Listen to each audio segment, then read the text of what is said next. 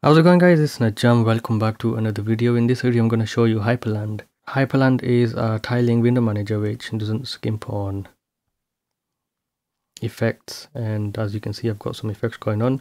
Let's go ahead and jump straight into the configuration. I'm going to show you my config and show you what you can do with it.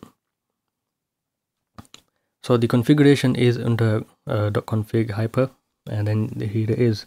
And I'm just going to show you the configuration, which I really just want to point out the customizations. So we have, starting off under general, we've got gaps, inner gaps, so you can change this to 20 and they will change the inner gaps, and as you can see looks really cool. I'm gonna switch it back to 10. Now waybar down here has its own separate gap at the bottom, and so that's why I have to change it in waybar configuration as well, so that's separate. And then you have the outer gaps over here, which I've changed to 15, which is the same as waybars, but I can change it to like 50 or so, and you can actually see looks really cool. And then you got the border size, which I've got a border on so that you can see the yellow bits over here. You can change that to 5, which is awesome. And then 1, we can barely see that. 2 is really cool. I'd like to have 2, but I have the scaling different on this monitor, so I just keep it at 4. And then you have the color of the borders over here. So this is inactive, which means we're using a 75% opacity on this one, which is just a yellow color, and that is the unfocused windows that have the border. And I suppose you can change that, but I don't really want to. That's just fine the way it is. You can make it red. I suppose red would look pretty cool. And I'm using only RGB on the other active border. Now this one actually has a gradient, so if you look at it from the top you have a different color and it goes down to another one, but I've got it the same color because I don't want it to do an animation. What I'll do is I'll actually just go ahead and I'll change it so you can see the difference. And you got the angle over here, and now this, as you can see, is actually spinning around because I've got an animation on it. And you got the layout, which is Dwindle. We'll talk about that in just a second. The animation is down here, which is border angle. So you have border angle animation, and then you have the border itself, which is when you switch one window to another, it changes the color and how much it fades in. We're gonna change this back to the way we had it because I don't want to, like, this is just way too vibrant. It does look nice though. I can go ahead and show you. As you can see, it's just blinking, almost blinking, which is very cool. Now I've moved over from Sway to Hyprland, and this is a automatic window tiler, which is pretty cool, but it follows the mouse cursor. So if I go down here and open another window, it'll open it there. If I want to open it on that side, I can do that, or if I want to open on this side, I can do that. And I'd say, honestly, I think this is more like a semi-automatic tiling window manager, because you can open windows you know, where following the mouse, which is actually very cool. But it is a Dwindle layout, so you do have the master as well, the master and stack layout. I just use the Dwindle. It works for me, so this is the one I use. And now you have some decoration. You can change the rounding on the edges, so I'm gonna just go ahead and make this in 3, and you can see the rounded corners. This is actually the reason I started using Hyprland and moved over from Sway. You can try different ones. I've stuck to 25 because it seems to work a lot better for me compared to the other ones, although that looks pretty nice as well. And you got multi-sample, which just makes the edges look better. I suppose I can say no, and it will also do that. So as you can see, it's a bit pixelated, but you can also have blur. So now I'm gonna change this to turn it off, and you got the blur on the windows off now, which is, that looks pretty cool actually. So there's the wallpaper. And that actually looks pretty cool. If you have a really complex wallpaper, which is what I had, it doesn't look as nice. I'm gonna go ahead and jump over to another window, and what I'll do is I'll actually turn on mpvpaper, and But I suppose having no blur doesn't really look that bad. If I go down here, you can see the live wallpaper at the back, which is awesome. It looks really cool, and well, that actually doesn't look that bad. I've blurred this out myself, so well, I'm gonna go ahead and put that back on. I'm gonna cancel that. Let's put this back on, and you can see the blur. You can change the size of it as well. Let's go ahead and change it to 1. That looks really nice. And you can choose how much passes. It does a different blur and that. I mean, that looks pretty cool as well. If you want extra blurry bits. Now, one thing I don't like is it's just a bit weird in the shadows. If I go ahead and float this and I make it smaller, if I hover off it, you can see that I can see through the windows, and it doesn't show the windows at the back, and that's because I have this on or this on. Now the problem is it seems to have, and if I do no on this,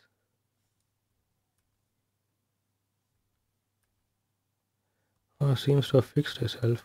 And I think I know what the problem is. I think it might be the scaling on the windows, but it did show a shadow at the back of the corner over here, which looked very annoying. So I just sort of turned it off, but whatever, you just leave it at that. You've got X-ray, you've got, you know, opacity and everything. You've got optimizations, which I had on. I've always had on. But if I turn them off, you can see the difference in that.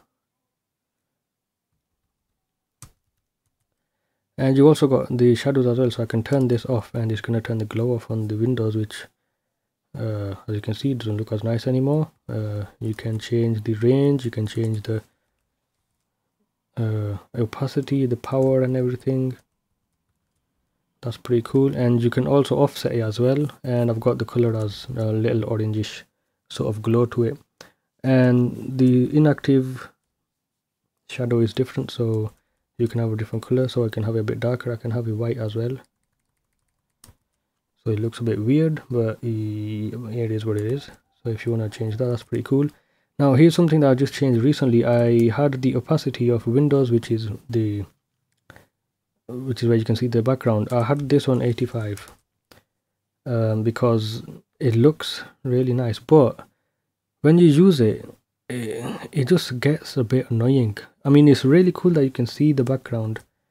Let's go ahead and turn the blur off. I think I actually do like it with the blur off. Might actually keep that. But it just gets a bit annoying when you're watching YouTube or something like that. I mean, it looks nice, but it can get a bit annoying. So I've just put this on 1, and that means you won't be able to see anything through the windows that you're focused on. The other thing is you can change the opacity of inactive windows as well, so that's that. And if you full screen windows, you will get a different opacity as well, so you can change it to having it all on. That looks pretty cool. And you've got dim as well, so if you got this one true, it means it's actually going to dim the inactive windows, which is also something that's really cool. And I mean, that looks pretty cool. I don't know if I want to keep that on.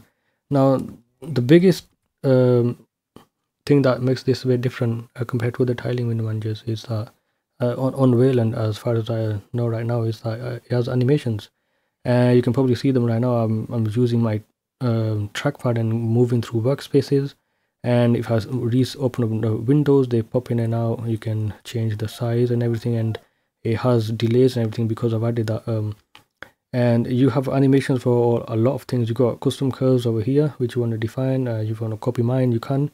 The default curve is very boring. It's just very simple. It's very boring. I've just used this one. And number 2 for going from one workspace to another. So as you can see, if I go from one to another, it does sort of bounce just a little bit at the end, which is really cool. So you've got animations for so many things. You've got windows, which is general window animations. You've got windows coming in, windows popping out, moving windows from that's not actually, I think that's this. It's when you move it from one place to another like this, and when they move, so that's that. You've got the border. Now this just means it's gonna change the border when depending on which way you focus. And you got the border angle, which is what I showed you just a bit earlier. You got fading in and out, so that's, I'm assuming, this as well. And also it's the opacity when it fades in when you focus on a different window, and the fade switch is this as well. Now if you put the default curve on, as you can see, it's like not even having it on.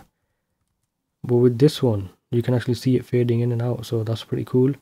You got the dim thingy, so, and then you have the workspaces when it goes to one workspace to another. Resize on border, which is actually resizing windows. And look at this, I mean, this is very cool. You can do this on sway, but you can do it on here as well. You can grab the corners. If it's floating, you can do the same, so I can go ahead and drag this about, and I've got the curve on that, so that's why it's showing a bit delay, otherwise it happens really quickly. You got and you got resize, manual resizing, which is which is basically this.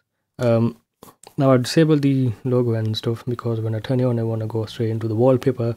Looks really cool. And this is the Dwindle layout configuration. I didn't really bother with that. New is master, which is something else. And you got the workspaces swipe, which is, I'm using 3 fingers right now, and it goes to one to another. Now if you go into animations, you can actually have slide, which is the other way around. But I like here on vertical because I'm scrolling up and down and it just feels a bit more. You've got the mouse sensitivity. You've got some bindings down here. I've got my Wallpaper configuration up, and that fades in and out as well, but it doesn't have opacity, so it doesn't matter. That's okay. You got volume control and brightness control and stuff. And if you go all the way down here, you've got some window rules, which is, I've just turned this one off, but if you go in X Archiver, it will pop up as a floating window. And I want to show you, so these are the stuff that opens when I log into the window manager. So I log into it from the TTY, it goes straight in and you open up windows, and you can actually have it configured to so that it puts them in certain places and moves windows about on certain workspaces as well, so that when you open it, it's like you've never really left it. And that's really cool. But we've got the wallpaper, which is using sway background, but I showed you this one, which if you have just unticked it, but you can have live wallpapers. So if you want that, that's pretty cool. And you've got something like this, which is really cool. One of that. And you know, I mean, it's really cool. It works. I've just stopped using it because it gets really stuttery and it just taxes the system. So I've stopped using that. I do prefer a more fluid experience. And that's basically it. You know, I've got this thing, which is something that they recommended when you're using the XDG desktop portal for Hyprland, because I'm using OBS to record this, which is really cool. If I go and show you the waybar, you got waybar. So I'm using waybar right now. I know that you've got different status bars, which seems to work a lot better on here, but I don't really need to. It seems to be working fine. You can change the volume, and you've got the brightness, and I mean, you know, you've got the basic stuff. You've got CPUs, and you've got the calendar. Now I just haven't figured out one thing, and that is it seems to be behind the main windows, and I've tried messing about with it. I can't get that sorted out, so we'll just leave it. It's a minor, no big issue. Now Hyprland is still in beta software, so it's not really complete. And I have run into an issue, which is if you're using GIMP and you have two now opened up, and now if I drag something into GIMP, it will crash Hyprland, so it goes back to the TTY. So it's not perfect. You know, it has its own issues and everything, but for the most part it's working, and I've been using it for the past few weeks. I've been messing around with it. I've been changing my theme and stuff like that. And you know, I have to say, if you don't if you still don't use it, I do recommend that you give it a look. It is really nice. And I moved over from Sway to this mainly because it has grounded corners. But it came with a whole bunch of other things as well, so I've it's very easy to configure. It's really cool. Yeah, if you guys have any questions, just ask me in the comment section. We'll ask you guys in another video.